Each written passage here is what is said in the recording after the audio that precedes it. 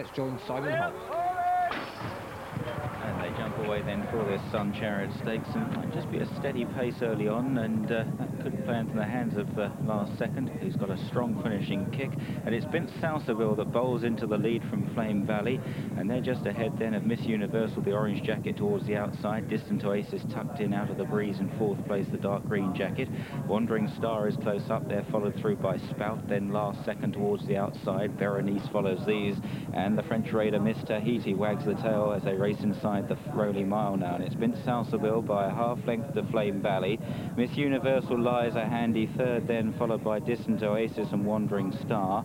Last Second lying about sixth place at this stage, followed next by Spout. The last two, Berenice and Miss Tahiti. Still a pretty steady looking pace in this Sun Chariot Stakes, and it's Bint Salsaville that's setting it as they head down inside the final 3/4 of a mile. Racing in second, the red colours, Flame Valley. The outside then left of picture, orange, Miss Universal. In dark green, the inside, Distant Oasis, followed next by Wandering Star, and Last Second towards the outside. Heading for the final half mile now. It's going to be a sprint finish. Bint Salsaville leads the way. Here's Graham Good in the grandstand.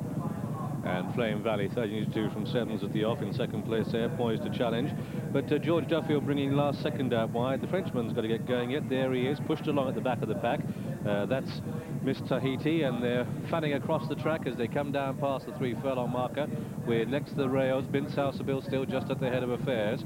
And then Flame Valley, Miss Universal. Last Second is wide. Miss Tahiti starts to get going. Distant Oasis won't be winning. Berenice is under the whip. Spout's coming with a wide run, and they've got under a quarter of a mile to go. And it's still Bint Salsaville. Here comes Last Second. The green and orange and yellow cap on the outside. Further wide is Spout, down into the dip, and it's Last Second for George Duffield into the lead now. And Last Second quickening up in good style. Last Second's going to hold this. Spout comes through for second at the line. Last Second is the winner. Spout is in second place, and then into third came Flame Valley in front of Bint Salsaville, and then Wandering Star, Miss Universal, Miss Tahiti, Berenice, and Distant Oasis, who was last of all. And so the result of this, the Sun Chariot Stakes, it's gone to number 2, Last Second, in the colours of Mr. Faisal Salman, trained here at Newmarket by Sir Mark Prescott, and George Duffield has ended probably one of the worst losing runs he's ever had on this 9-4 favourite, whose form was given a confidence boot in France, wasn't it, last time, and a big gamble for the coronation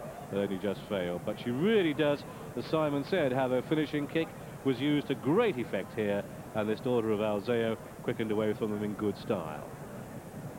Second horse home is number 1, Spout, written by Patery.